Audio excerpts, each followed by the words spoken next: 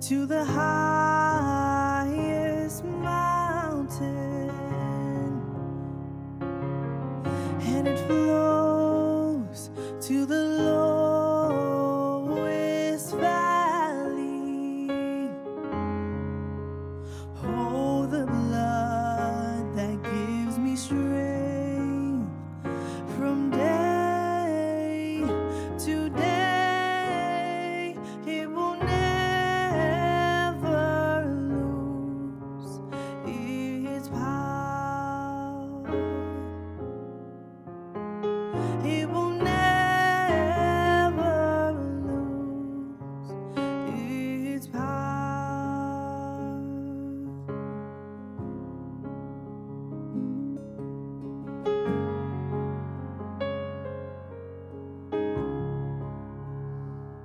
Above all powers, above all kings, above all nature and all created things, above all wisdom in all the ways of man. You were there before the world began. Above all kingdoms, above all thrones, above all wonders the world has ever known, above all wealth and treasure. treasures of the earth. There's no way to measure what you're worth. Crucified and laid behind the stone, you lived to die, rejected and alone, like a rose trampled on the ground. You took the fall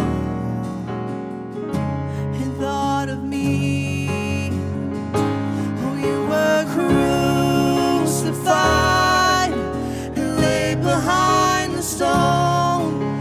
You lived to die, rejected and alone, like a rose trampled on the ground. You took the fall and thought of me above all. It was my cross you bore, so I could live in the freedom you died for. And now my life is yours, and I will sing of your goodness forevermore. Worthy is your name, Jesus. Oh, you deserve the praise. So worthy is your name. Worthy is your name, Jesus. Oh, you deserve the praise. So worthy is your name. Worthy is your name, Jesus. Oh, you deserve the praise. So worthy is your name. Worthy is your name, oh Jesus. Oh, you deserve the praise. So worthy is your name. You took the fall, thought of me. You took the fall, you thought of me. You took the fall, you thought of me above all.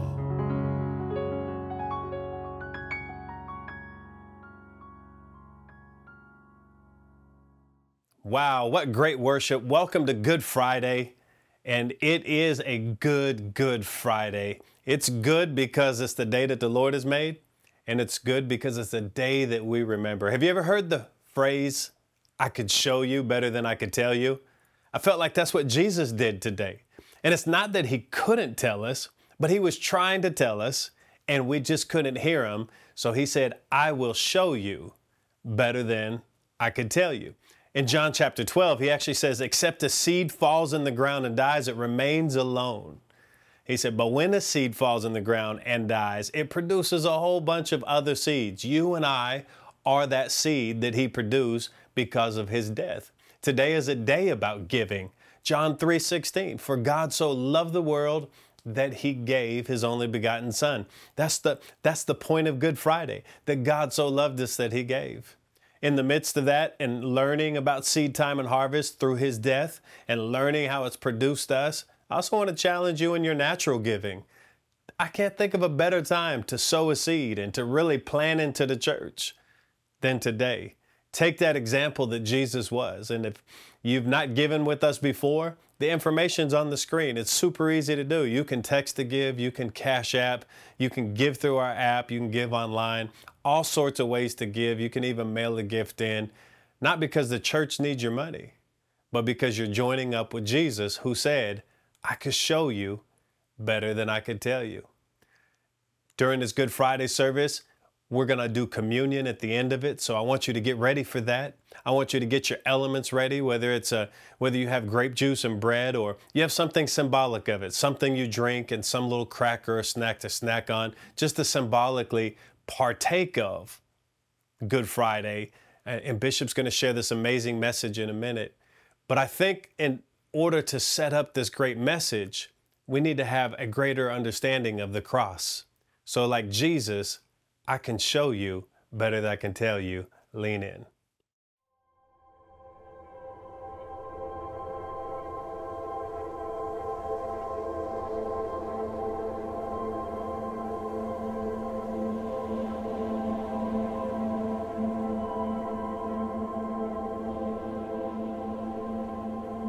The cross. It was meant to horrify the world. It was meant for humiliation. It was meant to last for days. It was meant for slow asphyxiation. It was meant to prolong torture. It was the Roman soldier's job. It was meant to be used by Caesar, but instead, it was used by God. It was meant to stop a movement, but instead, it became the way. It was meant to act on fear, but instead, it awakened faith. It was meant to be vicious and violent, but instead, it became our peace. It was meant to uproot hope, but instead, it became the seed. It was meant to punish captives, but instead, it unleashed freedom. It was meant to build up Rome, but instead, it built God's kingdom. It was meant to discourage rebels. It was meant to stop insurrection. It was meant to put down Jesus, but instead, it set up his resurrection. It was meant to jeer and mock him, but instead it was his glory. It was meant to erase a chapter, but instead it became the story. It was meant to hold up convicts, but instead it raised up a king. It was meant to shut our mouth, but instead it's why we sing. It was meant to be a judgment, but instead it became our mercy. It's why the song of heaven is the Lamb is worthy. It was meant to kill an enemy, crush dissenters and diversion, but instead it became the banner of God's love for every person. It was meant to be appalling, nailing hands and feet to wood. It was meant to be used for evil, but instead it was used for good. It was meant to be a symbol of God's assassination, but instead, it became the symbol of Jesus' invitation. Come to the cross. Instead of sin and stain, you are meant to be made clean. Instead of being forgotten, you are meant to know you're seen. Instead of being ashamed, you can leave behind your guilt. Instead of feeling empty, you were meant to be fulfilled. Instead of being broken, you are meant to be made whole. Here, Calvary is calling. It beckons you. Behold, come to the cross. Instead of being an accident, you have a purpose and a plan. Instead of being abandoned, you were chosen by His hand. For all who've said I can't, God has said I can. No matter what you've done, the invitation stands. Come to the cross. Instead of being doubtful, you are meant to know your Father. You are meant to be His son, and you are meant to be His daughter. You were cherished from the start. You are always in the picture. Instead of being a victim, you are meant to be a victor. The result of Jesus' blood, salvation has arrived. Instead of being dead, you are meant to be alive.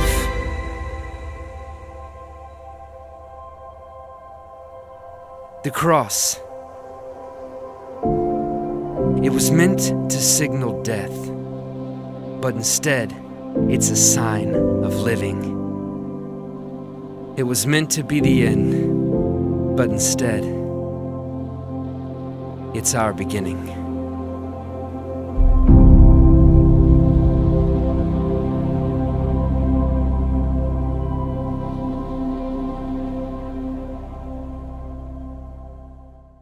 Once again, welcome to our Good Friday service in a virtual capacity. I pray that wherever you happen to be today, that God is just reminding you that on a Good Friday, he demonstrated his amazing love toward us.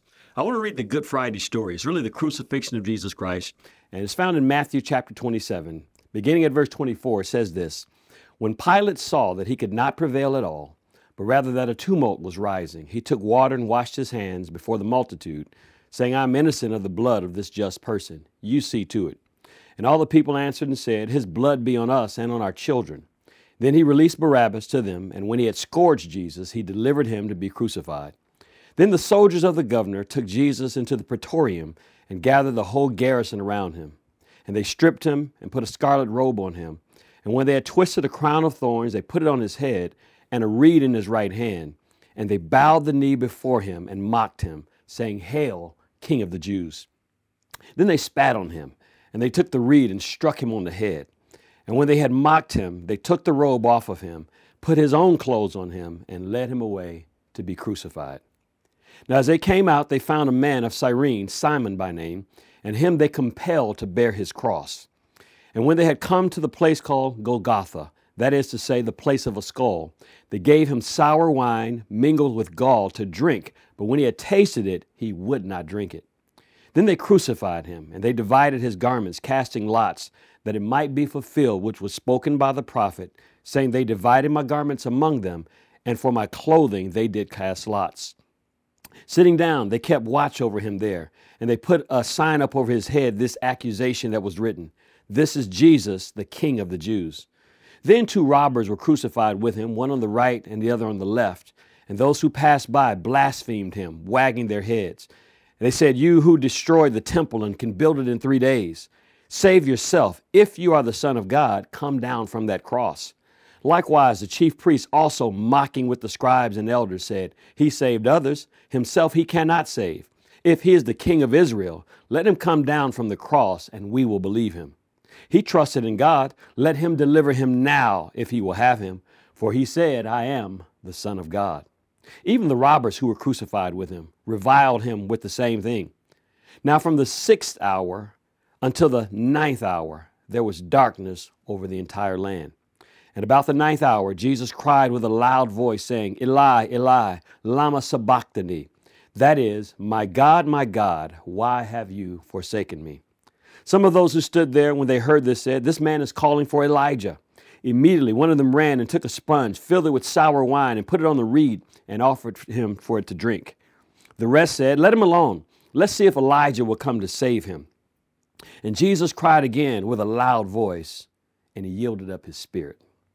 And behold, the veil of the temple was torn in two from the top to the bottom.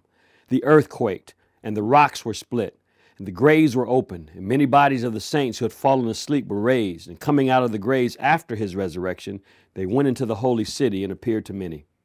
So when the centurion and those with him who were guarding Jesus saw the earthquake and the things that had happened, they feared greatly, and they said among themselves, Truly, this was the Son of God. It's a Good Friday.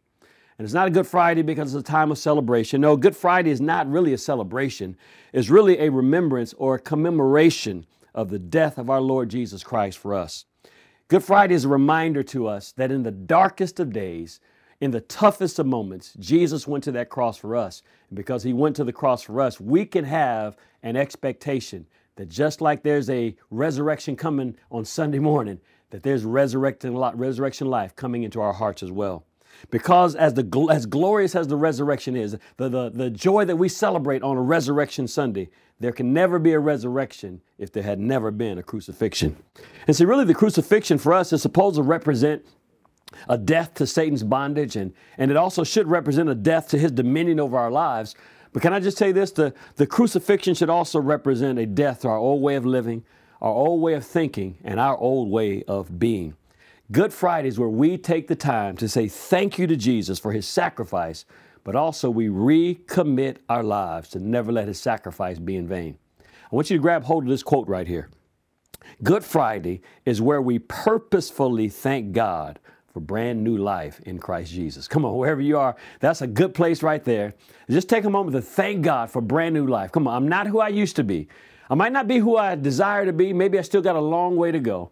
But I'm thanking God on this Good Friday for brand new life in Christ Jesus. The scripture over in Philippians chapter 3, verse 7 that says this. Paul is talking and he said, I once thought that these things were valuable. Now, if you go back and read the context, Paul is talking about his education. He's talking about all his connections. He's talking about his family pedigree. He's talking about the people that trained him and deposited into him. And Paul's saying at one time I was puffed up. One time I used to brag about sitting at the feet of Gamaliel and how I learned and my rich heritage. He said, I once thought these things were valuable, but now I consider them worthless because of what Christ has done. Yes, everything else is worthless when compared with the infinite value of knowing Christ Jesus my Lord. For his sake, I have discarded everything else, counting it all as garbage so that I could simply gain Christ. Come on, that's a good place to say amen. Come on, that's a good place to say amen. I want to remind you that we should never, ever look back at our previous life as if we actually gave up something to come to Christ Jesus. Like the Israelites. The Israelites were always looking back, and even though they prayed to God to get them out of Egypt and they prayed to God to rescue them and set them free, they were always looking back and talking about how good they used to have it back in the old days. Would to God we were back in Egypt. And without realizing it, we can sometimes do the same thing. We can get into a funk, get into a bad space, or maybe things haven't worked out exactly like we planned. Maybe God's timing doesn't meet up with our timing. And we can start looking back, remembering how it used to be, as if we left something to come to God. There's a parable in the scripture that talks about the pearl of great price. And I've heard several ministers, even people I respect, talk about the pearl of great price, being the kingdom of God. And it talks about how the merchant man went and sold everything he had when he found this pearl of great price, and he went and purchased it. But I can't believe that the kingdom of God and relationship with God is the pearl of great price, because if you think about it, what did we actually give up to come to God? We gave up nothing to come to him. We gave up our rags. We gave up our sin. We gave up our unrighteousness. We didn't give up anything of value to come to him. He's the one who left it all, left all of eternity to come here chasing after us. No, God saw us as the pearl of great price. I remember one time years ago, I used to tell the story of how I left Michigan State, and I was a mechanical engineering student. And when I would talk about going to Bible school, I used to tell the story about how I'm in Bible school right now, but I used to be at Michigan State University, and I was a mechanical engineer, and I was working for General Motors, and I was making a lot of money. And I used to tell the story in such a way that it seemed like I left something great to go to this lowly little Bible school. And I remember one day, right after I had shared that story with somebody, the Lord just arrested my heart and said, son, don't ever tell that story again as if you left something great to follow me. Because no matter what you had in your past, it is nothing compared to the honor we have of getting to serve the King. Somebody ought to give God an amen, maybe even give God a shout of thanksgiving, because we get the glorious privilege of serving the Almighty God. Philippians 3 verse 10 says it this way. Paul continued on. He said, that I might know him and the power of his resurrection and the fellowship of his sufferings. Watch this, being conformed. We could even say being surrendered to his death. If by any means I may attain to the resurrection from the dead. The scripture teaches us that we are supposed to be conformed to the death of Christ. We're commemorating his death on this Good Friday. And the Bible says, the scripture says, we are supposed to be conformed to his death. Now, what does it mean to be conformed? Dictionary.com defines conformed as this: to be or become similar in form, in nature, or in character. In other words, we're supposed to mold ourselves, shape ourselves into the image or the picture of his death. I remember years ago, back in the day when we were still called Faith Christian Center. Before we became Impact Church, we were Faith Christian Center. There was a particular member of our church who had, for whatever reason, had gotten upset, offended, whatever, had left our church. And I remember April ran into her in a grocery store, and she was asking, well, where have you been? What's happened? And she says, yeah, I left FCC because I didn't like the way people lost themselves in church. And when she shared it with me, I was like, well, that's kind of sort of what's supposed to happen. I don't mean we're supposed to lose ourselves in church, but can I just tell you, we are supposed to lose our old self in Christ Jesus. It is a shameful thing to come to Christ, be saved for many, many, many years, and look back at your life, and the new life doesn't look any different than the old life. We are supposed to lose ourselves in Christ. That's what the Bible refers to when it says we have become new creations in Christ. God doesn't want us to stay the same. And we are thankful on this Good Friday that we have the opportunity to be conformed to his death. Let's take a look at our dance team, just reminding us of the goodness of God. And yes, we are indeed conformed to the image of Christ.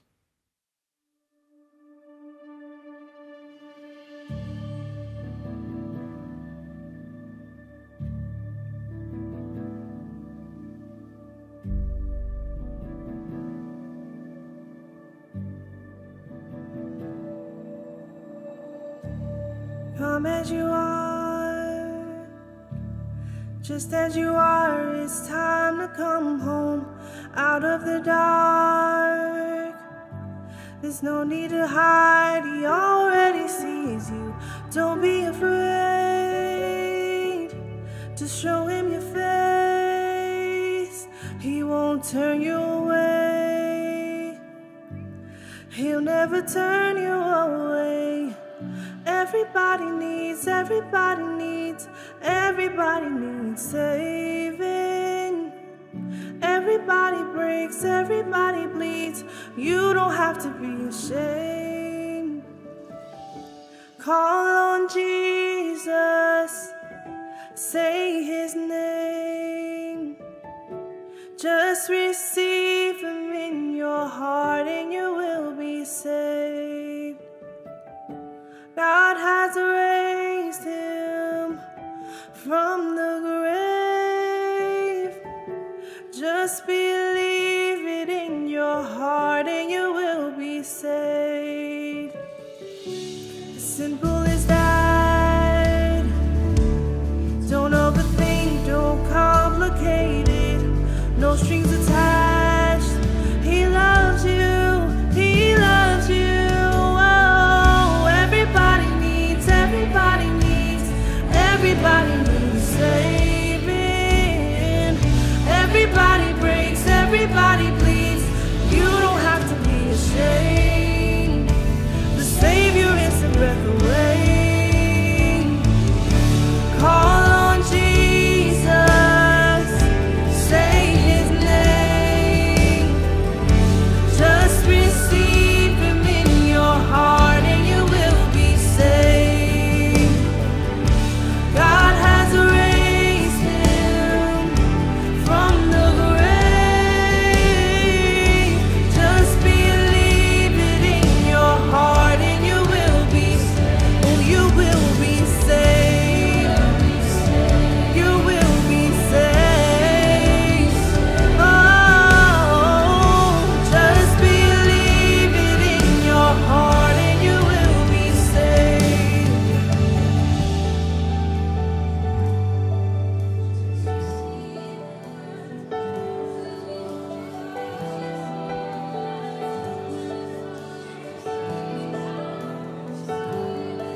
What you did on the cross still saves us, saves us, saves us. There is power in the name of Jesus, Jesus, Jesus. What you did on the cross still saves us, saves us, saves us. There is power in the name of Jesus, Jesus, Jesus. What you did on the cross still saves us.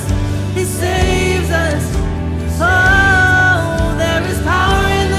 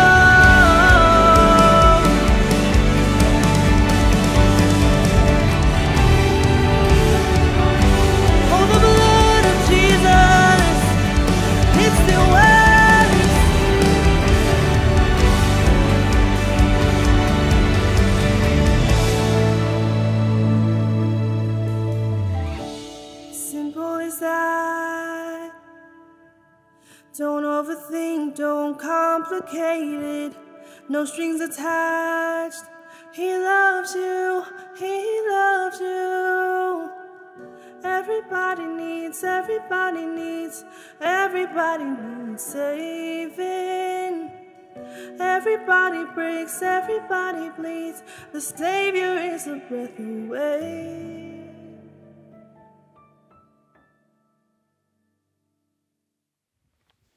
Yes and amen. Everybody needs saving. And I don't know about you, I thank God for the blood of Jesus Christ that has saved me, continues to save me, and will keep me all the way to that day of Jesus Christ. I want to pick back up reading in John chapter 19, beginning at verse number 30. It says, Jesus drank the wine and said, "It is finished." Then he bowed his head and he gave up his spirit. Then the Jewish authorities asked Pilate to allow them to break the legs of the men who had been crucified and to take the bodies down from the crosses. They requested this because it was Friday, and they did not want the bodies to stay on the crosses on the Sabbath or Shabbat, since the coming Sabbath was especially holy. So the soldiers went and they broke the legs of the first man, and then they went to the other man who had been crucified with Jesus. But when they came to Jesus, they saw that he was already dead. Everybody say already dead. Come on, say already dead. They saw that he was already dead, so that they did not break his legs. One of the soldiers, however, plunged his spear into Jesus' side, and at once blood and water poured out. So Jesus is crucified on the cross, and really because of the torture that he took before they even crucified him, in such a short period of time, he gave up the ghost. He died. And because they didn't want these bodies left up on the cross during the Sabbath day, they didn't want the sun to go down. These bodies are still hanging there. So they came and broke the legs of the first guy, broke the legs of the second guy, the thief that was with Jesus. But when they got to Jesus, they were going to break his legs so he couldn't get down off the cross and maybe take off and run and revive himself. But when they got to him, they found that he was already dead. And what's amazing to me is that the early doubters of Christianity, they didn't struggle believing that Jesus was alive on the third day. There really wasn't a whole lot of debate about whether or not he was alive. And because people saw him, multitudes saw him. It wasn't just a handful of disciples. There were 2 on the road to Emmaus that saw him. Then there were the 11 disciples in the room that saw him. Then they came back and Thomas was with them. He saw him as well. And then there was a moment when over 500 of them saw him at one time. The early doubters weren't struggling with the fact that Jesus was alive. They actually struggled with whether or not he was ever dead to begin with. Can I just tell you this? What's crazy is that the unbeliever today doesn't doubt that you're alive. They don't doubt that you got a better moral life. They can see some things have really changed. They can see that you don't cuss as much as you used to, and they can see that maybe you've changed some things in your life. But what they really struggle and what they really question is whether or not you have fully died to begin with.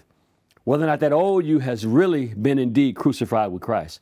I want to take a moment and just share with you from ChristianAnswers.com what Jesus actually endured for you and me. Because when we watch these Hollywood stories and when we see, some of these pictures, we see a little trickle of blood on his head and we see a little small, beautiful scar on his side.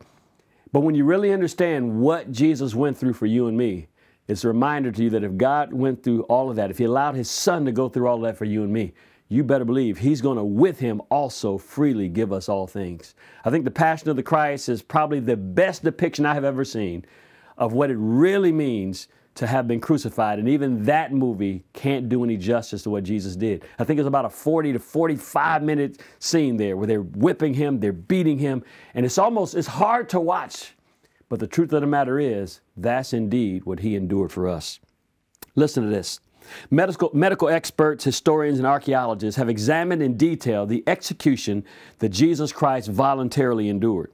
All agree that he suffered one of the most grueling and painful forms of capital punishment ever devised by man. Here's a brief summary of some of the things we know about his last hours from history, from archaeology, and from medicine. Severe stress even before the abuse began. Jesus had the weight of the world on his shoulders. Even before the crucifixion began, he clearly had physical symptoms associated with severe stress. The night before the execution, the disciples reported seeing Jesus in agony on the Mount of Olives. Not only did he not sleep all night, but he seems to have been sweating profusely. So great was the stress that tiny blood vessels were rupturing in his sweat glands and emitting a great red drops of blood that fell to the ground. This symptom of severe stress is called hematidrosis. Jesus was physically exhausted and in danger of going into shock unless he received fluids, which he apparently did not. This is the man that the Roman soldiers then decided to torture. Having previously been beaten by the Jews, it was now time for the Romans to torture him. The beatings administered by Roman soldiers are well known to be very bloody, leaving lacerations all over the body. Romans designed their whips to cut the flesh from their victims' bodies. These beatings were designed to be painful to the extreme. It would also cause a fluid buildup around his lungs. In addition, a crown of thorns was forced into his scalp, which was capable of severely irritating major nerves in his head, causing increasing and excruciating pains as the hours wore on. In Christ's severely stressed condition, these beatings were easily enough to kill him. His body was horribly bruised, cut, and bleeding. Having had no nourishment for many hours and having lost fluids through profuse sweating and much bleeding, Jesus would have been severely dehydrated. This brutal torture would certainly be sending him into what doctors call shock, and shock can kill. In addition, Jesus was forced to carry the wooden beam on which he would die. Imagine the effect of carrying a heavy weight if you were in that condition. Hung completely naked before the crowd, the pain and damage caused by crucifixion were designed to be so devilishly intense that one would continually long for death, but could linger for days with no relief. According to Dr. Frederick Zugibe, he's the chief medical examiner in Rockland County, New York, piercing of the median nerve of the hands with a nail can cause pain so incredible that even morphine won't help. Severe, excruciating, burning pain, like lightning bolts traversing the arm into the spinal cord. Rupturing the foot's plantar nerve with a nail would have a similarly horrible effect. Furthermore, the position of the body on the cross is designed to make it extremely difficult to breathe. Frederick Farrar described the intended torturous effect. He said this, "For indeed a death by crucifixion seems to include all that pain and death can have of horrible and ghastliness, dizziness, cramps, thirst, starvation, sleepiness, traumatic fever, tetanus, shame, publicity of shame, long continuance of torment, horror of anticipation, mortification of unintended wounds, all intensified just up to the point at which they can be endured at all, but all stopping just short of the point which will give to the sufferer the relief of unconsciousness." I want you to understand, he did all this for you. As you sit and listen to this, and I know it may be hard to hear, but I want you to know this is how much God loves you. Because remember, Jesus really declared at any point he could have called for angels and they would have stopped it all in a moment. I love to say it this way. I've heard it said before. I didn't come up with this. It wasn't the nails that kept him on the cross. It was love. It was thinking about you on this Good Friday. It was thinking about whatever your biggest struggle is right now. It was thinking about the lie that the devil's trying to tell you to give up and quit, throw in the towel. It was love that kept him on that cross. It was his love for you, and a love that no human being can properly describe. One doctor has called it a symphony of pain, produced by every movement, with every breath. Even a slight breeze on his skin could bring screaming pain at this point. Medical examiner Dr. Frederick Zugibe believes Christ died from shock due to a loss of blood and fluid, plus traumatic shock from his injuries, plus cardiogenic shock, causing Christ's heart to fail. Scripture says this again, at the 9th hour, which is 3 p.m., at the time at which the sacrificial lamb was killed every day in the Jewish temple, Jesus cried with a loud voice saying, "Eloi, Eloi, lama sabachthani," which is translated, my God, why have you forsaken me?" And soon he died after saying, "It is finished." About this moment, probably the time when the temple's priestly ram's horn would have been blown that day, announcing that the priest had completed the sacrifice of the lamb for the sins of Israel. Also at that same moment, the thick, great curtain that closed the Holy of Holies room from view, it ripped open from top to the bottom. James Thomason believes that Jesus did not die from exhaustion, the beatings, or the 3 hours of crucifixion, but that he died from agony of mind produced that produced a rupture of the heart. His evidence comes from what happened when the Roman soldiers pierced Christ's left side. The spear released a sudden flow of blood and water. Not only does this prove that Jesus was already dead when he was pierced, but Thompson believes it also is evidence of cardiac rupture. Respected physiologist Samuel Halton believed that only the combination of crucifixion and rupture of the heart could produce this kind of result. I hope you grabbed hold of that, man. I really hope you grabbed hold of that, because on this Good Friday, I want you to let that image of Christ hanging there on that cross, going through excruciating pain, let that be a reminder to you that God so loved you and he so loved me, and that he's fixed his gaze on us, and he will never, ever let us go.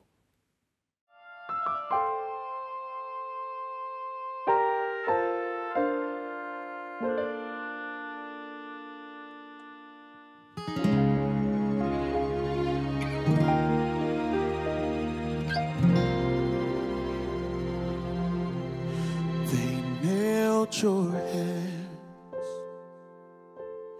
they pierced your side. Because of love, you hung and died. A crown of thorns you bore for me, a crimson flow poured down that tree. Oh, what did you ever see in me? And why did you pay to set me free? I've been saved by your grace And captured by your love. sin had a deadly hold on me, but mercy erased my guilty plea. I've been saved by your grace and captured by your love. Now I could never repay the love you've shown, but I dedicate my life to you alone. for as long as I As live. long as I live, Sing your praise. I will sing your praise. You love me as I am. Love me as I Because of am. amazing grace. Amazing grace. Oh, what did you ever see in me? And why did you pay to set me free? I've been saved by your grace and captured by your love. Oh, sin had a deadly hold on me, but mercy erased my guilty plea. I've been saved by your grace and captured by your love. And your unfailing love will brighten the darkest door. Brighten the darkest door, Lord. Just to know you Know more you more. shall be my greater reward. My great reward. For you have shown me your love, A love I can't comprehend. and you have proven to me God, you'll be with me you'll till be with the me end. till the end. Till the end. What did you ever see in me? And why did you pay to set me free? I've been saved by your grace and captured by your love.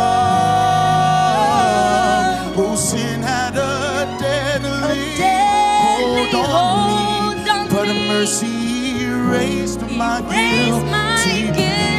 I've been saved by your grace and captured by your love.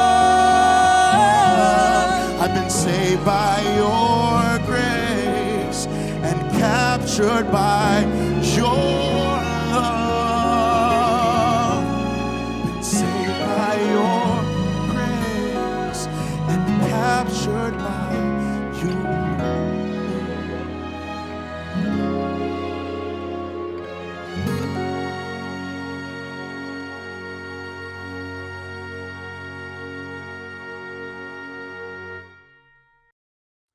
We've been captured by his love and called to be conformed to his death. We've heard about the death of Christ. We've heard songs. We've reflected on the death of Christ. But let me leave you with this: 3 areas that must conform to his death. Remember, we told you at the very beginning that we're called not just to live this life and not to celebrate his death, but we're called to be conformed to his death. Let me fit into it. There are 3 areas in particular that I want to share with you that need to conform to his death. Number 1 is the deeds of the old man. The deeds of the old man. Colossians chapter 3 verse 8 says, "But now you must also rid yourselves of all of these things. Get rid of anger and rage and malice and slander. Get rid of all that filthy language from your lips. Do not lie to each other, since you have taken off your old self with his practices, and have," watched this, "you've put on the new self, which is being renewed in knowledge in the image of his creator." See, at salvation, we really are made new in Christ Jesus. The day that we say yes to Jesus Christ, if any man be in Christ, the Bible says he or she is a new creation. Old things have passed away. Behold, all things become new. The day we say yes to Christ, we internally become a new creation. But then we've got to allow Holy Spirit to help us lay down the old deeds. Help us lay down the old attitudes. Help us lay down the old appetites so we can put on the new man. It's like this jacket. You know, I didn't just wake up this morning with this jacket on. I mean, literally, after I got up and got showered and shaved and everything else, I had to put on this jacket. It didn't just hop on me.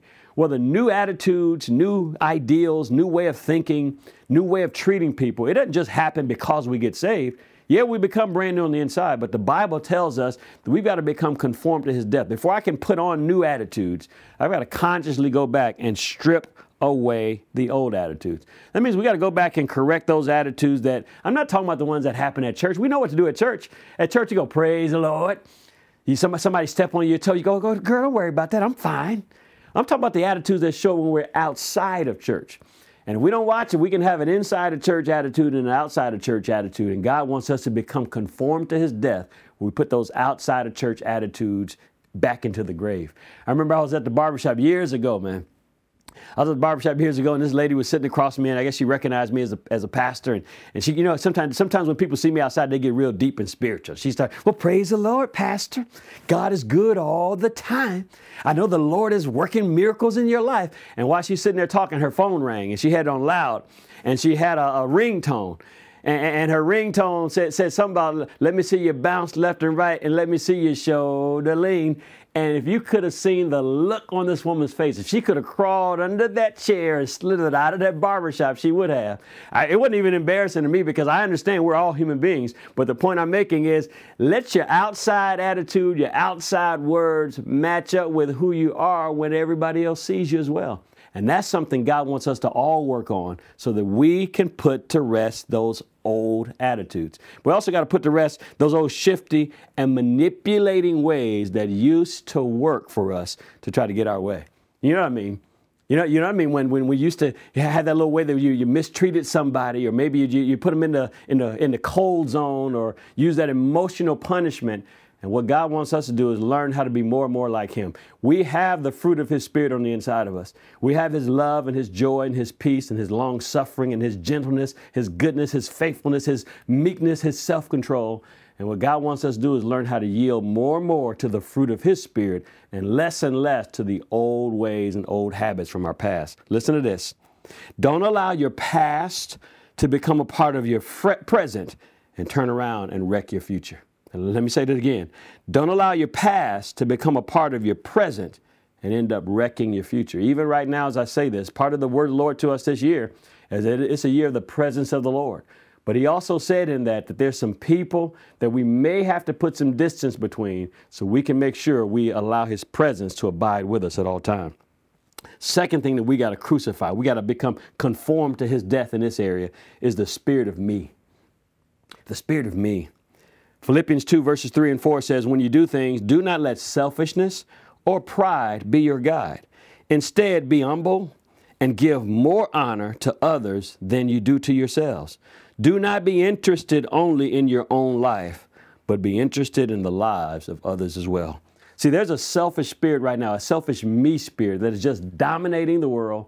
I mean, it's just taking over the world, man. People, it is amazing to see how some people just don't care about anybody other than themselves and maybe their own family.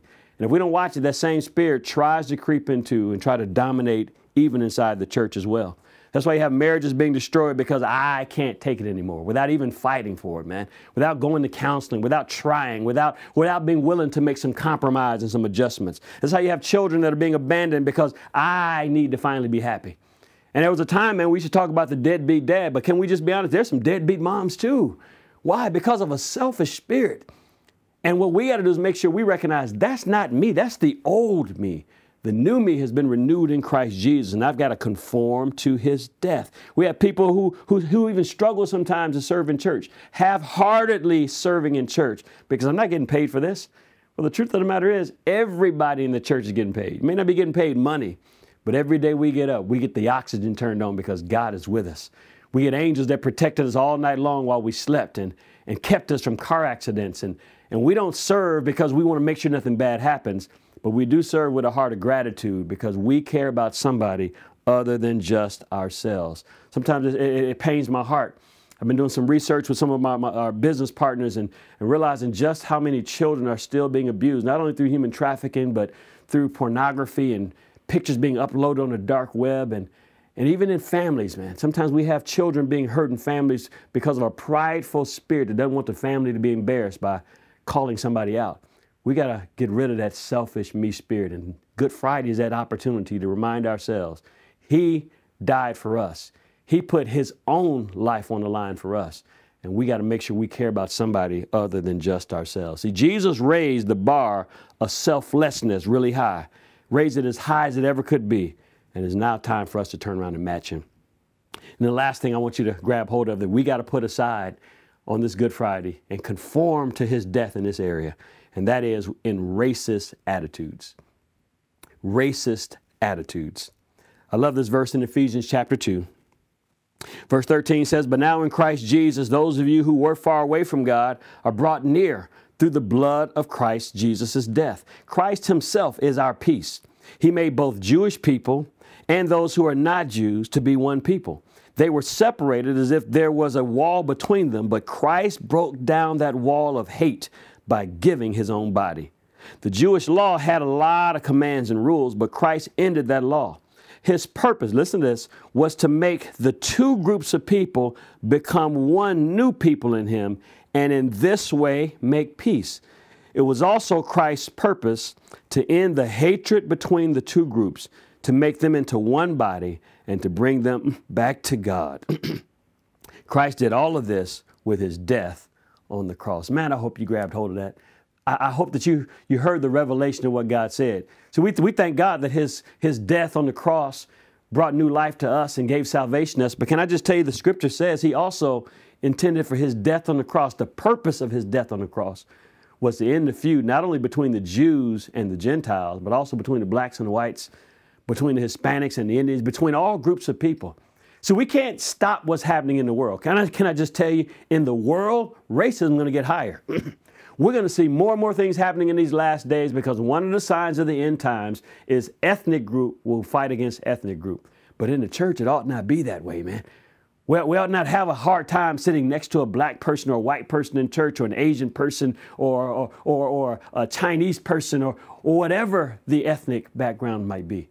Because in Christ Jesus, he's made all of us who come from different backgrounds, different bloods, different tongues to be one in him. He ended the feud and really gave us the opportunity to be a demonstration to the rest of the world of what it looks like when his love unites us. See, God intended to bring all feuds between all people to an end through the blood of Jesus Christ. He makes no distinction between his children, and neither should we. It's time to die to the old racist attitudes that were passed on from generation to generation. Truth of the matter is, I wasn't back there in the 30s and 40s. Your grandparents, your mom and dad, they weren't the ones who committed those heinous acts. And what we've got to do is bring reconciliation to the world by demonstrating that we have the heart of our Father. See, Jesus shed his blood for all men, black men, white men, red men, yellow men, brown men, women, children, straight, homosexual. God is not the one who's making this wall of division. He's the one that's bringing us together in the spirit of love. Good Friday is a reminder to us to resist the evils of racism that will become stronger and stronger as we get closer to the end. But Jesus Christ is the one who unites us together through his blood and makes us one in Christ. I'm going to ask you to bow your head wherever you are and just close your eyes for a moment. And if you do not know Jesus Christ as your Lord and Savior on this Good Friday, what better time than today to take this opportunity to say yes to him? So with every head bowed at wherever you happen to be, if you don't know Christ as your Lord and Savior, can I just ask you, would you just give me an opportunity to lead you in a really simple prayer? I'm going to ask you to just take this moment when I count to 3, and if you're ready to give your life to Christ, when I get to 3, just lift up your hand right there where you are. I know it feels a little weird because I can't see you. You can see me, but I can't see you on the other side of that camera. But can I tell you, heaven has you right there in its scope. And so if you lift up your hand, it's just your way of saying to heaven, I'm surrendering. It's your way of saying to heaven, I'm ready to conform to the image of his death. It's your way of saying to heaven, I'm ready to be resurrected as a brand new person in Christ Jesus. So when I get to 3, be bold and courageous and go ahead and raise your hand. Here we go. 1, 2, 3. Come on, lift up your hand. Come on, in every living room and in every hotel room, right there gathered with family, friends, or if you're by yourself, if you're ready to give your life to Christ, just lift up your hand. Thank you. Beautiful, beautiful. Now, every one of you that raised your hand, I want you to just make this confession. Say, Dear God in heaven, thank you for loving me on this Good Friday. Thank you for sending Jesus to die in my place. I know he paid the price for my sin, but I know you raised him from the dead, and I know he's alive right now. Jesus, come into my heart now. Save me. Forgive me. Make me brand new. I surrender my life to you for the rest of my days, and according to the Bible, I am born again. Amen. Come on, put your hands together wherever you happen to be. Come on, let's just take a moment on this Good Friday. Good Friday got better just now. Let's just celebrate all those who took the time to surrender their lives to Jesus Christ. And in just a moment, Pastor Rodney's going to come back and give you some instructions on what to do now that you've given your life to Christ. But don't disappear. Don't think we're done, because we're also going to take some time to seal this whole day with Holy Communion. God bless. Wow, thank you, Bishop, for an amazing word.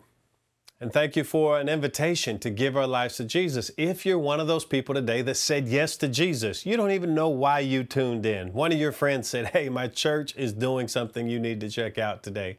Or maybe you've been watching us for years and you realize I needed to give my life. If that's you, whoever you are, we want to send you a gift today. Since you gave your life to Jesus, we don't want to just leave you alone. We don't just want you to be out there by yourself. We want to partner with you. We want to be a part of your community. But when you're on your own, you can get a copy of this book. It's called the Fresh Start Book. And if you would text I See Deeper to 97,000 right now, you will get a downloadable version of this book. And it's a 7-day journey. It's just going to help you make some decisions. It's going to help you to begin to put on that new man the bishop talked about. He said, you got to put it on. And so this is going to tell you how to put it on. I'm going to tell you, you need to put on Christ through baptism. That's what the Bible says. And there's a page right in the front for you to sign up for baptism. Next Sunday will be Baptism Sunday here at Impact Church. This coming Sunday is Easter Sunday. Next Sunday, Baptism Sunday. We would love to be a part of that journey. If you're in the Jacksonville area, please sign up. But text I See Deeper to 97,000 and you can get a copy of this book. And it's just a gift from our pastors to you to help you in this journey. All right, now, if you're still tuned in, are you ready for communion? Are you ready to participate in the Lord's Supper? I think it's interesting today that Bishop shared so many things about Good Friday. And Jesus said, as often as you do this in remembrance of me. Do what? He said, well, you're going to take this juice. You're going to take this wafer, this bread that's in here. And he said, you're going to tell the story of my death. every time you do this. And that's what Good Friday is really about. Good Friday is about telling the story of the death of Jesus, because Sunday is coming. We're going to tell the story of his life. But not only are you telling the story of his death, you're telling the story of your own death. Because Bishop said we were called to conform, and we're able to conform. We're able to experience this victory because there was a crucifixion. But because there's a crucifixion, we also know there's a resurrection of life. And so Jesus says, you need to do this and do it in remembrance of me. Do it in remembrance of what? Do it in remembrance of the crown of thorns. Do it in remembrance of the whipping. Do it in remembrance of the hemotidrosis. Do it in remembrance of the pleural cardiofusion. Do it in remembrance of the dehydration. Do it in remembrance of my death. But Paul says, I want to experience the resurrection of Christ. But he says, I experienced the resurrection through participation in his sufferings. No, maybe you're not getting physically whipped today. I sure hope not. Maybe you're not being put physically on a cross. But in remembrance, you are participating in the death and suffering of our Savior, remembering we're called to die to ourselves. If he died for us, we die to ourselves so that we can put on Christ, just like Bishop shared with us. So are you ready? Are you ready to celebrate with me? Are you ready to remember with me? Are you ready to sit at this communion table as a family? Because only families can really sit at tables together and break bread. I'm ready. And so what we're going to do is, hopefully you got your elements ready, and you have your juice, and you have your cracker or your drink or your piece of bread. And what I like to do is, whenever I do this, I remember all of the benefits that he provides. He provided salvation. He provides healing. He provides restoration. He provides my daily resurrection. And I remember that he paid a hefty price for it.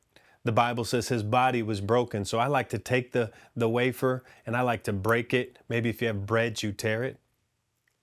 But he said, as often as you do this in remembrance of me. So I take this body like it's the paper, like it's the contract, and I partake of it.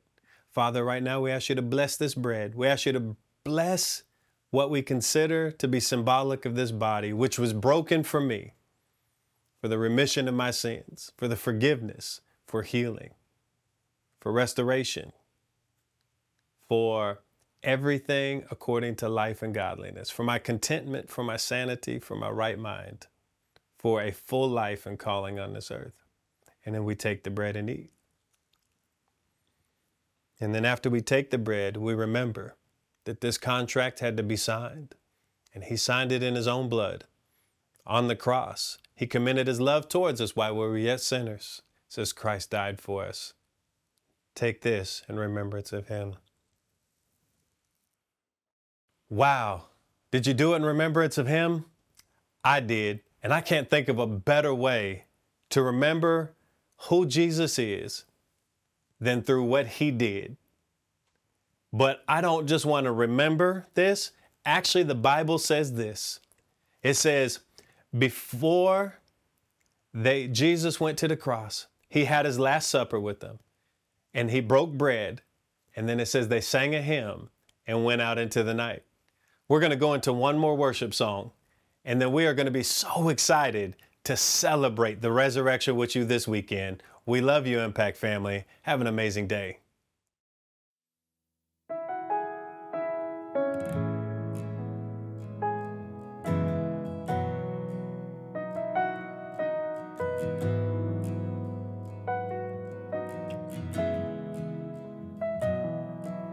A thousand generations falling down in worship to sing the song of ages to the Lamb. And all who've gone before us, all who will believe, will sing the song of ages to the Lamb. Your name is the highest, your name is the greatest, your name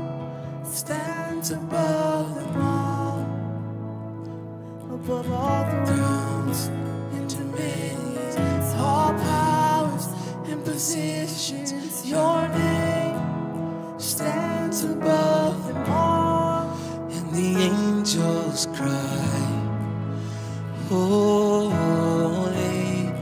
Our creations cry, holy. You are lifted high, holy, holy forever.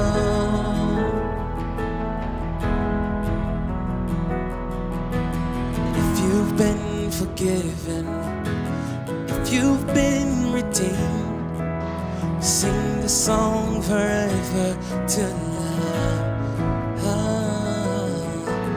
If you walk in freedom, if you bear His name, sing the song forever to the Lamb.